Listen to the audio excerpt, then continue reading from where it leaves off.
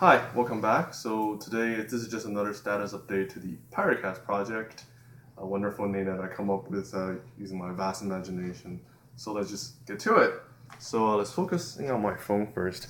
I'm having problem focusing on a close-up shot with a camera phone. But whatever, so let's just continue. So it's a bit fuzzy, but it's basically just saying the Piracast name, advertising by the receiver on the far end in the corner by the TV. So let's just connect. So as you can see, the TV, or rather the receiver, has received a request and has started processing the request. So I think so now it's done. So as you can see, it's now bridged to my phone. So let's just do the regular playback stuff.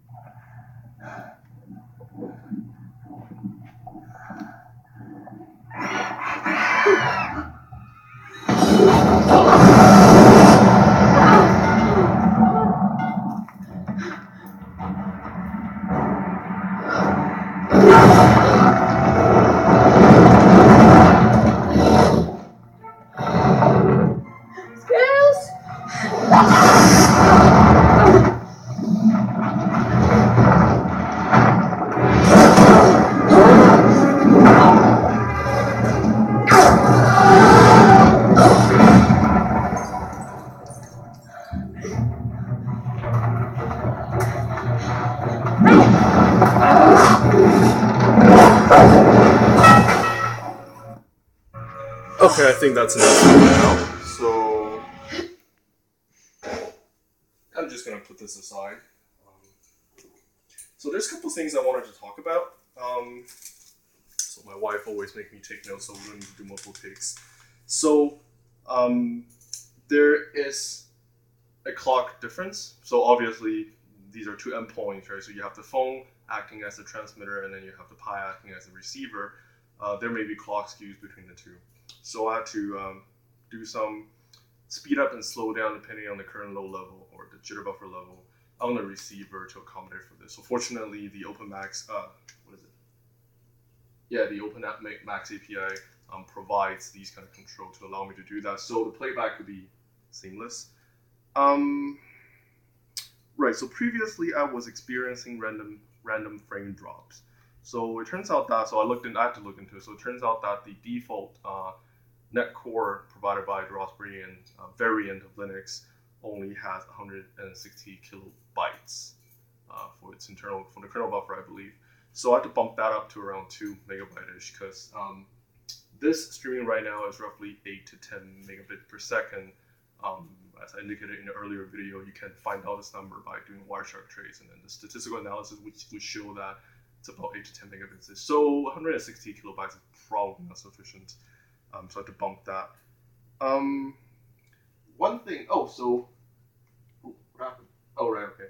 So you probably noticed that the playback on the phone versus on the playback on the TV has a huge delay, and that's actually intentional. What I found is, so I need to track this down. So one, audio from the source from the phone seems to be delayed by 400 milliseconds. I don't know why. It seems like the delay generated by the source. On top of that, every minute there is an exact 500 millisecond jitter on the dot. I spent quite a while trying to track that down, and I thought it's something on my application or on the receiver or even Linux itself. But it turns out that I think it's, again, from the phone. I had to do a Wireshark or a TCP dump on the receiver, and then to find out that every minute there's a half a second of jitter. And I'm not sure why that is. Assuming this is an implementation fault. So to smooth that out, I need to basically increase the jitter buffer by quite a big margin, a bit more than half a second to tolerate for that, right? So like that half a second plus the previous mentioned 400 milliseconds, that's roughly a second of delay. I don't know why the source is doing that. Maybe there's some configuration that I could do, but to get a smooth playback, that's what needs to be done. And another thing I'm not quite happy is you probably noticed that there are black borders because this. Let me just go back a little bit.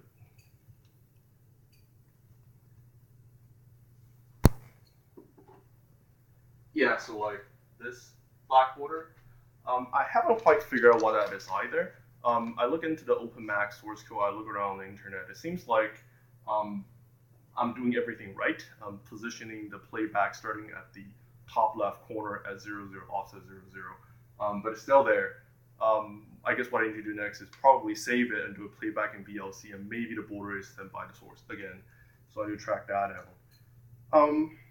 So one last thing. So as smooth as everything seems to be working, the session initiation process, so the first thing you saw on the session connect portion of it, is still actually quite fragile.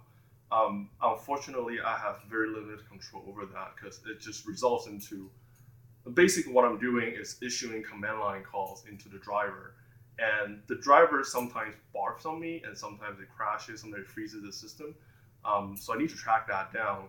It doesn't seem to work quite reliably, and I'm not quite sure why that is. So I need to spend a little bit more time looking into that. So again, thanks for watching, and don't forget to subscribe, and see you next time.